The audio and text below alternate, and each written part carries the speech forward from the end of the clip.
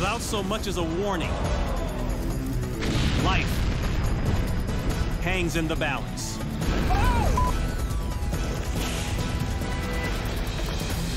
And within seconds, nothing will ever be the same. Ever.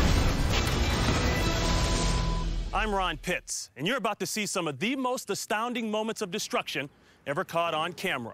A world-famous Thunderbird jet crashes, a train collides with a semi-truck, and a rocket fuel explosion so intense it registers on the Richter scale. This is destroyed in seconds.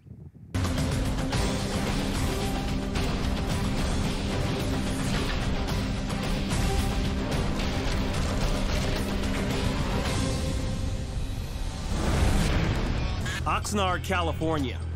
After experiencing an accident at these two cross streets, a man sets up two cameras to support his claim that this intersection is dangerous. This busy intersection has a railroad crossing, warning lights, bells, crossing gates, and a traffic light. He claims these elements are not only confusing, but also dangerous. So far, the man has yet to find any evidence supporting his claim. But that's about to change. At the railroad crossing, bells ring, warning of an oncoming locomotive. The crossing gates descend, but the confused truck driver suddenly begins rolling forward.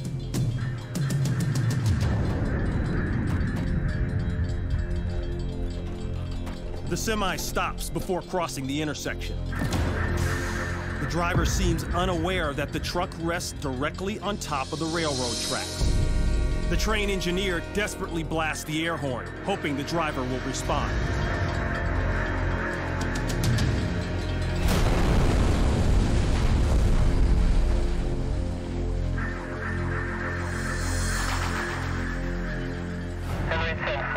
The trailer is completely destroyed, and the wreckage is strewn for hundreds of yards.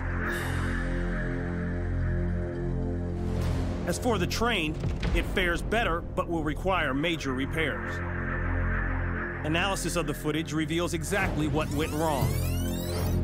The driver of the semi is stopped at a red light when warning bells start to ring. Right as the crossing gates lower, the traffic light changes to green, and the semi rolls forward.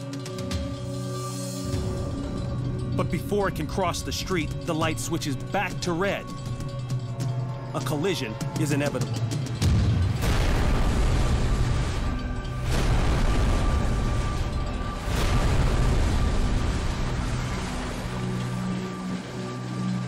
Just moments after the horrific impact, the lucky driver and her dog emerge unscathed.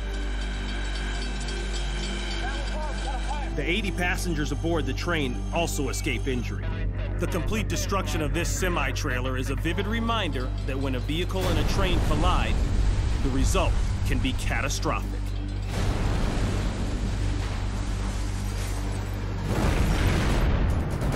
Iksan, South Korea. A fire has broken out at a liquid petroleum filling station. Knowing the hundreds of small fuel canisters in the area could explode at any second, firefighters risk their lives to douse the flames.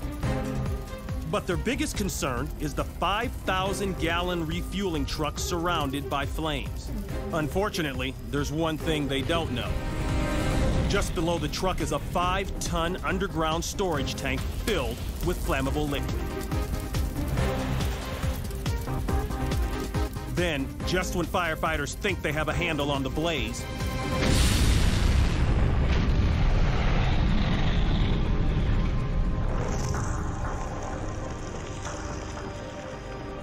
the massive explosion engulfs the neighborhood and rises more than 300 feet into the air.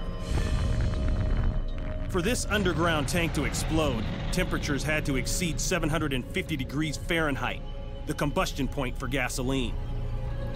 The ball of flames swallows the nearby buildings, blowing out windows and sparking dozens of smaller fires. The news helicopter is lucky it's not in the path of the flaming mushroom cloud. For the next several hours, firefighters struggled to get a handle on this gasoline-fueled fire. In all, several buildings were lost. 18 vehicles were destroyed. and 30 people were taken to the hospital. An investigation revealed that a faulty coupling connecting a filling hose to the underground tank triggered the fire that led to this catastrophic explosion.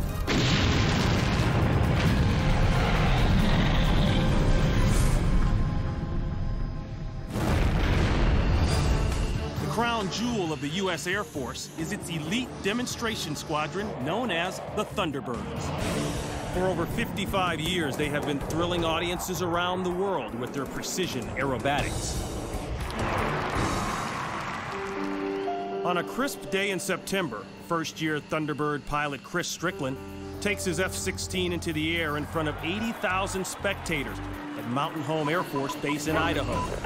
His first stunt of the day will be a spectacular air combat maneuver known as the Split S.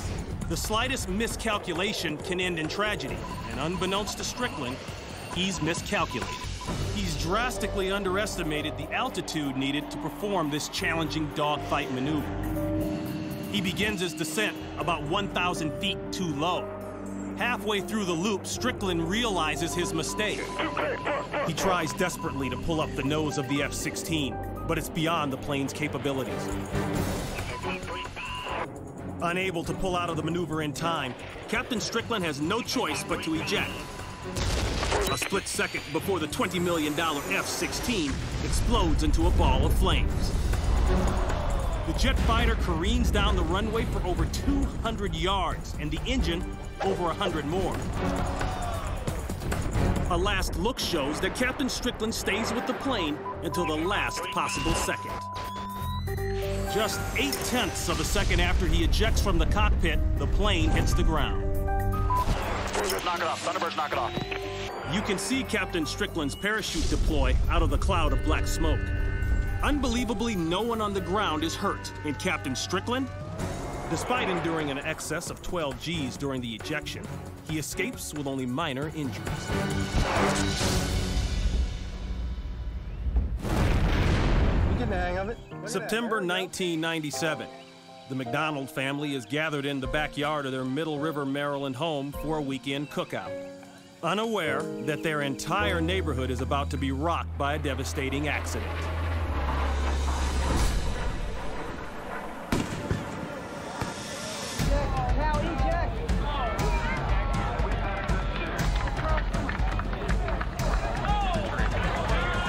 Then, around their side yard, they see a neighbor's house engulfed in flames. Barely visible in the fire is the wreckage of an F-117 stealth fighter. How did this aviation disaster happen? Just moments before, spectators at the Glenn Martin State Airport were being treated to a flyby from the Air Force's once top-secret jet fighter, the F-117 Nighthawk. Then, as the stealth fighter gets ready to make another pass, the jet suddenly breaks apart.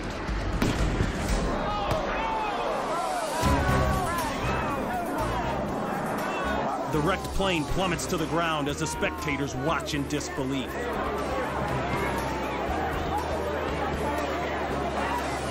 Everybody, please stay where you are. Finally, the pilot is able to eject. We've got a shoot. But the empty fighter is on a collision course with the neighborhood below. We'll try and keep you alive.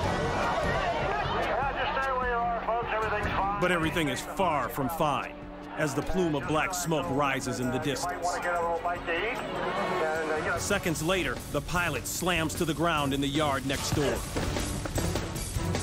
It isn't long before fire crews arrive and try to contain the fire of the jet fuel-soaked house.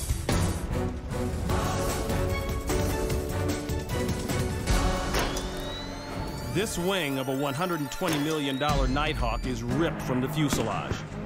The plane spins and the high-tech thermoplastic and composite skin breaks up as the F-117 plummets to the ground. I just prayed that nobody was in that house across the street. Luckily, no one is at home when this plane crashes through the roof and bursts into flames. An investigation into the crash reveals that the plane had been flying for almost a year without 4 of its 5 wing fastener bolts.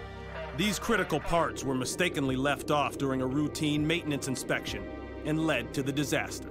In the end, the pilot and a few of the residents suffered minor injuries. It's amazing that no lives were lost in this accident over a populated area. What you are looking at is $100 million worth of destruction. These skeletal remains used to be a chemical manufacturing plant that produced rocket fuel for the space shuttle. This devastation is the direct result of an employee carelessly throwing a cigarette into a barrel of waste chemicals. My God! Look at that flame spread, will you? Days earlier, a cameraman captures this fire that has erupted. Dennis! That's intense. PEPCON was built in the middle of the desert in Henderson, Nevada, because it produces ammonium perchlorate, a highly flammable and explosive chemical compound. I hope nobody's hurt. With every second that passes, the fire grows. Oh, somebody heard in that, Russ. What they don't know is that the inferno now threatens a storage area where 6 million pounds of the rocket fuel is held. If the chemicals exceed 716 degrees Fahrenheit, the entire area will combust. My God, look at that fire. The fire now reaches hundreds of feet into the air. They make a jet propellant. It's a chemical plant. The intensity of the fire increases exponentially. Oh my God. Then it happens. Boy, that destroyed everything. My God. As the explosion erupts, a powerful shockwave careens across the landscape, and a car traveling along an adjacent highway is caught in the blast. Multicolored smoke indicates that volatile chemicals continue to burn, leaving one to question, did the blast detonate all of the rocket fuel inside the plant? Wow! They're loud! The explosion is massive. Its shockwave completely decimates this building. The blast is so strong, it registers an earthquake measuring 3.5 on the Richter scale, 600 miles away. So that's all that's stored in that damn area? 2 people were killed in the massive explosions.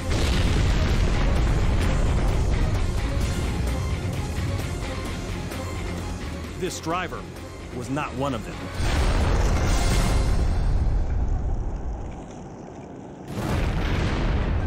Manila, Philippines. An 8-story apartment building has slipped off its foundation and could collapse at any moment. The 5-year-old edifice rests in the heart of the busy market district and stands opposite of another high-rise. Residents in both buildings have been ordered to evacuate immediately. The building precariously leans over the street as crowd control keeps onlookers at bay. If this complex collapses, not only will residents lose their homes, but it could also decimate adjacent buildings. Suddenly, the building reaches its tipping point.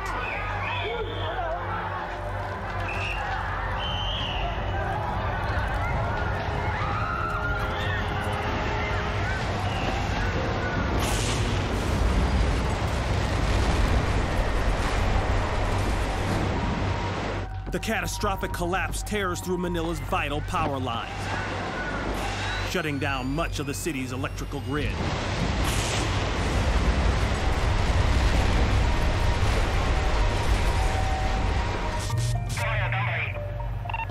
The destruction from the collapse is complete. The building's inner structure now lies in a pile of twisted steel and broken concrete. The high-rise across the street is also a total loss. Not only are hundreds of residents now homeless, but it will take weeks for the city to clean up the debris and reopen the bustling market district. An investigation reveals that a combination of substandard building materials and a weakened foundation from nearby construction led to the structure's collapse.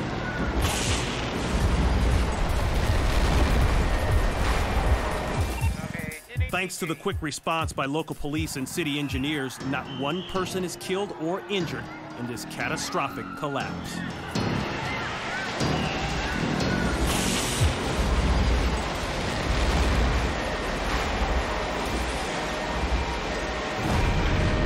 August 2002. David Ferguson is racing in the International Hot Boat Association Championships when he catches air and loses control. Red light, red light. As the mist clears, the $50,000 boat is completely obliterated. Tiny fragments litter the water. Rescue only, please. The only recognizable piece is the reinforced safety capsule, which is specifically designed to break away and stay intact, even if the rest of the boat is demolished. David is still trapped inside, and it's impossible to tell the extent of his injuries. Halfway down the lane, David catches an edge and the boat tumbles. Seconds later, the hull shatters into thousands of pieces.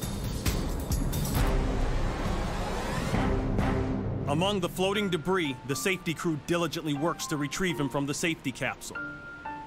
After 10 agonizing minutes, David is finally pulled out of the water, and to everyone's amazement, he's okay. As the rescue boat pulls into the shore, it becomes obvious just how nerve-wracking the crash was for David's wife and kids to have witnessed. I'm just fine, guys. Calm down, buddy. I'm fine.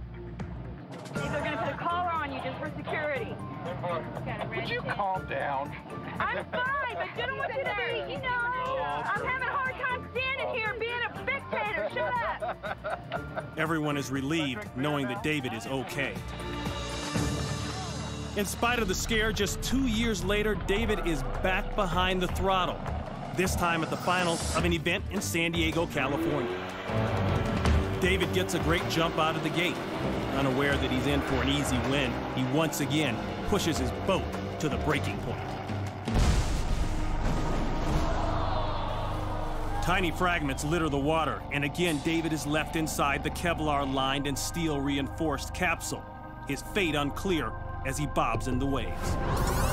The boat is reduced to fiberglass shards as David, inside the capsule, goes careening across the water. In fact, it's almost an exact replay of his earlier crash. And just like the one 2 years ago, it's impossible to tell if David is dead or alive. Rescue crews are quick to get the capsule on deck and back to the shore, where David's family anxiously awaits. But this time, David's wife's already frayed nerves are shattered. You stupid! We're not doing this anymore! I hate this! David is not seriously injured. But after 2 death-defying accidents, it's no wonder his wife can't bear to see a third. January 2005. The town of St. George, Utah is bracing itself. Heavy rains, broken dams, and breached levees have caused the Santa Clara River to overflow. Now the entire area is in jeopardy. The townspeople try their best to stem the flow, but there's little that can be done. The expanding river has already devoured roads, bridges, and entire neighborhoods. Now it's turning its wrath on the homes along the river's edge. The surging water quickly erodes the soft soil along the banks, and inch by inch, the earth supporting the houses disappears into the flood. Then, the inevitable. Tagging. There it goes. Starting to crack. There it goes, guys.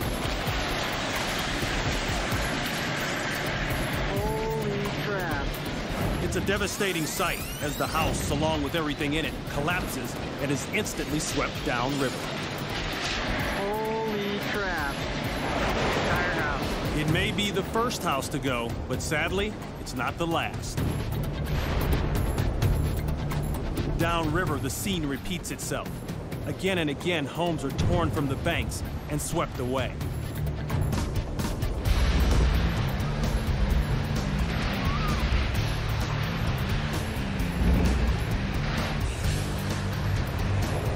Some homes hang on till the bitter end, but ultimately they succumb to the violent wash.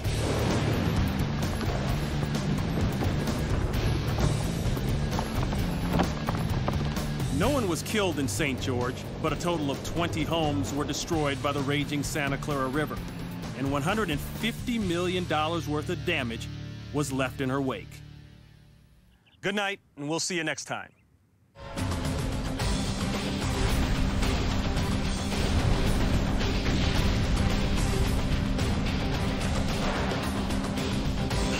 Thunderbird's knocking off.